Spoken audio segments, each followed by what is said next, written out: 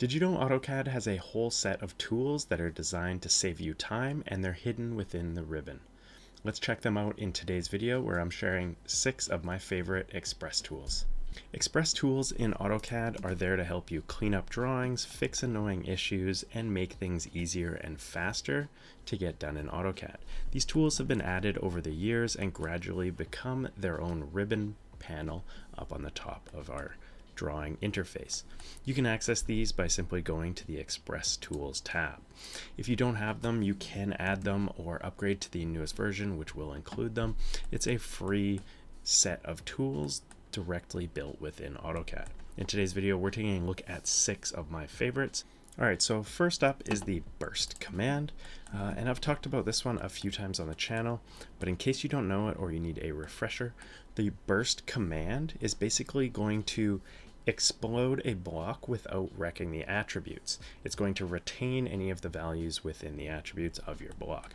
Now, many of us will be using blocks for things like room tags or measurements, or if you're in civil, maybe like monitoring or boreholes or manhole tags. There can be 100 different reasons why you're using tags: section tags, detail tags, anything that you've made a block with a dynamic attribute. So if you can double click on something and give it a value, if you explode one of these, and there's a lot of reasons why you might need to, it's going to reset the value of the text or object within it.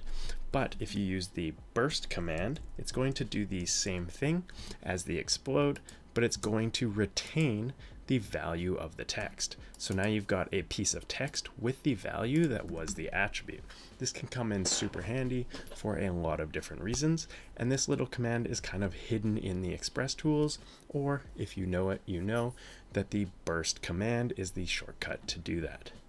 In my opinion, this may or may not come up often depending on the type of work you do, but one place where burst and explode can come in handy is when we're exporting or sending off our drawings to a client as a deliverable.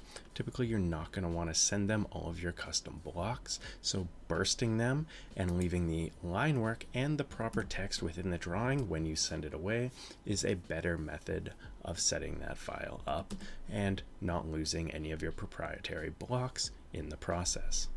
Next up, or the second Express tool I wanted to share in today's video, is a fun one because of the name. It's called MoCoRow, which stands for Move, Copy, and Rotate. It's going to combine all 3 into a single time, which can be a huge time saver, since most of the time when you're moving objects around, you're going to need to do all 3, or at least a combination of some of those commands. This simply combines them all into a single command and click. So in our example here, if I delete a few of these chairs, I can simply type in MoCoRow, or up at the top in the Express tools under the modify box, I can choose Move, Copy, and Rotate. It's going to ask me to select an object. I'm going to choose this chair over here and hit enter. It's going to ask me for my base point. Typically, you're going to use the base point of the block or the center of your object. Now I get the option to choose what I want. So I want to move this object over here. Now I can do what I want with it. I can rotate it. So I can rotate it like this, and then I can do something else. Maybe I want to copy it again and select over here, and again and again and again. So you're going to get all of these different options, and each time you select and end that command, you're going to get another option. You can even change up the scale of your object in the process, so you can really save time by doing all of this within a single command stroke. You can even update your base point or undo your last move. When you're finished, simply hit the exit or hit enter, and that ends the command. And now you've kind of done a bunch of different things while saving some keystrokes. Making sure this is one of your go-tos, either memorizing that command or adding this as a custom button to one of your control panels, or even better, editing the alias of it, which we're going to touch on at the end of the video, how to create custom aliases or quick shortcut commands within AutoCAD to access your most used commands. Next up, we're going to be taking a look at automating text masks or unmasking objects quickly and easily. But before we jump into that, if you haven't already, don't forget to check out my AutoCAD Fundamentals and Workflows course. And even better, right now you can get the complete CAD Toolbox package, which includes my AutoCAD Fundamentals course, which takes you through the entire setup of a template from start to finish, including importing layers, blocks, and more, title blocks, layouts, setting all of that up for you to set up your drawing process for success. After you learn how to make templates, it's going to walk you through the entire workflow of creating a drawing, including adding XREFs, text, dimensions, layouts, viewports, and a ton more. When you've finished your drawing, it teaches you how to plot to PDF and print, as well as how to package up and send your drawings properly to a client. All of this is included in the course, and if you get the complete CAD Toolbox, you're going to get that course as well as my AutoCAD Kickstart course, which teaches you AutoCAD from the very beginning if you've never used it before, as well as all of my gold package templates and title blocks included, and productivity webinar, ebooks, checklists, and a ton more. You can get all of this at the link up above and down below in the description. Alright, so moving along, as I mentioned, I've got a quick way for you to add text masks to text in just a couple clicks. Now you can see these pieces of text here are all over top of a hatch, and when you go to plot these out, typically this kind of text is very difficult to read, and I'll normally recommend adding text masks to these, but in a lot of cases that can be kind of difficult, and you're going to have to do that one by one, or go into the properties or settings of your text objects and add that mask. If you go to the Express Tools ribbon panel up here and simply select the text flyout here, you can text mask in a single click. Selecting all of your objects and hitting enter is going to automatically add text masks to each of those pieces of text. And in the same way that you can just click to add text masks, you can click to unmask or remove text from all of those as well. It's as easy as a couple clicks, and this is going to save you time from going into those properties or settings of each piece of text. And I tend to flip these on and off depending on the background and the drawing I'm working on, because you don't necessarily want the masks on if they don't need to be, and in some cases you don't want pieces of text to stand out, you kind of want them hidden. So this allows you to individually add these quickly with just a few clicks. Alright, so next up is one called Align Space. You can see it up here under the layout box, and what this is going to do is allow you to align your layout viewport with something within your drawing. So you can see this line here or rectangle we've got surrounding this area of the plan. It's currently on the def points layer, which means it's not going to plot. You're not going to see this when you print your drawing. I'll use these boxes to kind of pre-set out where I want my viewports to go.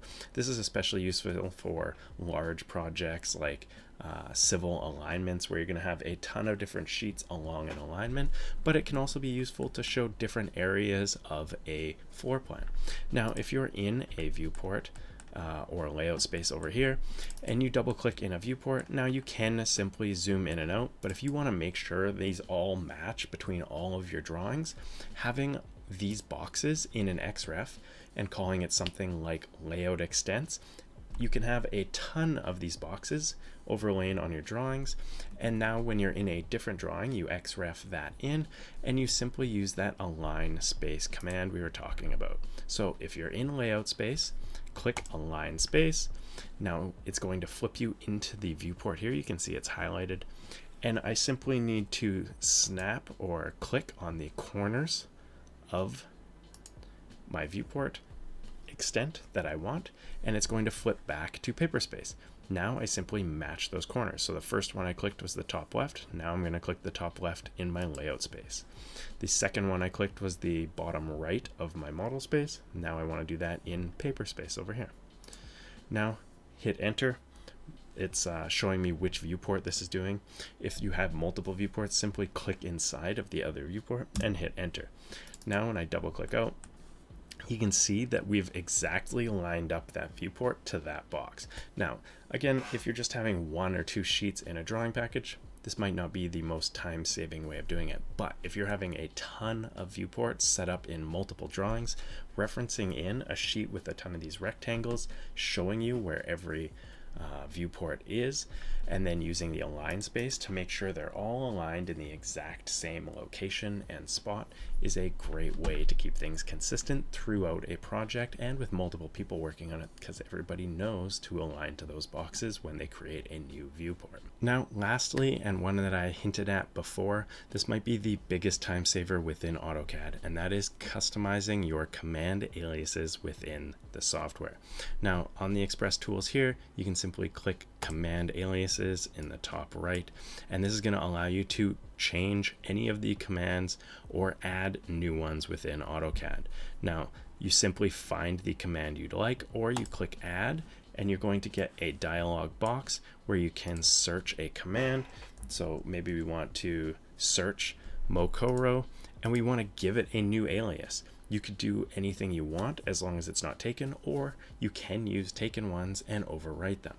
I like to set up a handful of really short ones that I'll know I'll use a lot, and then I just memorize these or keep little notes on the corner of my screen. Now, for ones that you'll tend to use or you don't use that often, for me, I don't tend to use circle that often, but I do use copy a lot. So in a lot of cases, I will edit the circle command alias and change the C to mean copy. This will save me a ton of time, and on most of my machines, I've done that. I don't like typing in CO instead of C for copy, since that little lag or second keystroke costs me time, and that adds up over years and years of a project or a career. So editing and customizing your command aliases is a great way to save time within AutoCAD, and I highly recommend you set up at least a few and work on memorizing those. Once you've got them down, it's always easy to add and change a few more. If you find yourself ever accidentally activating commands you don't need, simply remove that alias or replace it with a command that you are trying to do. Many of these are simply the first few letters of a command, and it's going to auto-complete or auto-populate in the command line. Changing those to the quick ones that you like and use daily is a great way to save time. That's all for today's video. I hope you learned a few cool little Express tools along the way, and if you've got any requests, make sure you leave them in the comments down below. And if you haven't already, don't forget to subscribe to the channel down below. We're so close to 100,000, and I post videos weekly helping you get faster and more productive in AutoCAD. Cheers, and have a good one.